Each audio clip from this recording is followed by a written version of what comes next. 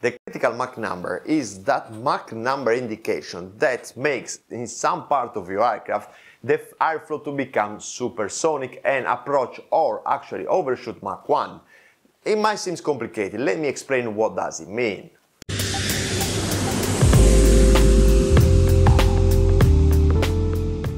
Hi there, I'm Gabriel from PILOTCLIMB.com. I'm a training captain on the Boeing 737 and I help you to understand better the aviation world and become a better pilot. So without further ado, let's jump into the Mcrit or critical Mach number. In order to understand why the critical Mach number is so important, we need to know that the jet airliners that you see outside there, like the Airbus A320, the Boeing 737 and so on, are subsonic aircraft. What does it mean? It means that these aircraft, they have to fly below Mach 1, because if they overshoot the speed of Mach 1, they're gonna experience, this aircraft, they're gonna experience a shock wave. The shock wave will increase drastically your drag, and increasing drastically your drag, your fuel consumption will go up a lot, and on top of that your lift capability is gonna get a lot worse. Okay, you're gonna have as well a pitch down moment and so on. So these aircraft are clearly not made to fly above Mach 1. If you look at the critical Mach number on the surface, okay, you can say that then the critical Mach number will be Mach number 0.099 or 0.98, but that's not actually correct. Because what we need to know is that even though your aircraft is flying at Mach 0.80, for example, what we need to know is extremely important to understand is that the airflow on the wings is actually has got a faster speed, because it has to travel on top of the wings and then go back. This travel actually increases the speed of the airflow.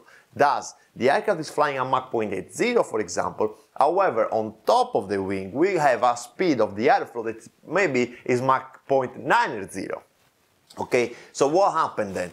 What happened is that even though you are flying a Mach 0.90, for example, suddenly you're gonna have a supersonic airflow on top of your wings, thus creating the shock waves and all the problems that we explained. Okay, so the critical Mach number actually makes sure that the airflow all around your plane will stay on the subsonic range. Okay, and that's why it's so important to know exactly what your critical Mach number is and not to overshoot the critical Mach number. The critical Mach number is very well indicated on the airspeed tape on the glass cockpit, okay, like in the example of the Boeing 737, okay, we've got the airspeed tape, and in there, on top of the airspeed tape, you can see these red and black boxes. The beginning of the red box indicates that that one is your MMO, your maximum Mach number speed, and you don't want to overshoot that. It can happen that you actually overshoot the MMO. Never happened to me in my life, again, touch wood, but anyway, how does happen? Normally when you fly close to your MMO and then you counter turbulence, the speed can rise a little bit. By having this increasement in speed due to the turbulence, sometimes happens that some guys, they actually went into this above the MMO,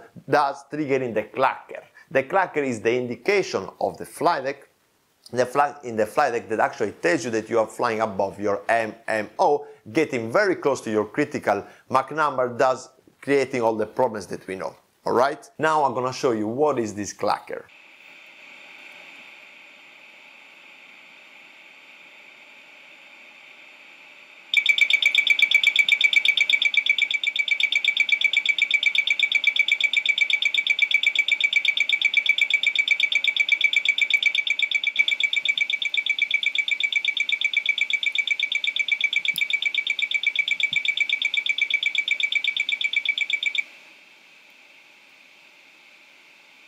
So I hope you liked the video. If you liked the video, give it a like and consider subscribe to the channel. Also go to PILOTCLIMB.com where you can subscribe for free pilot training content. I wish you a great day and I'll see you on the next one.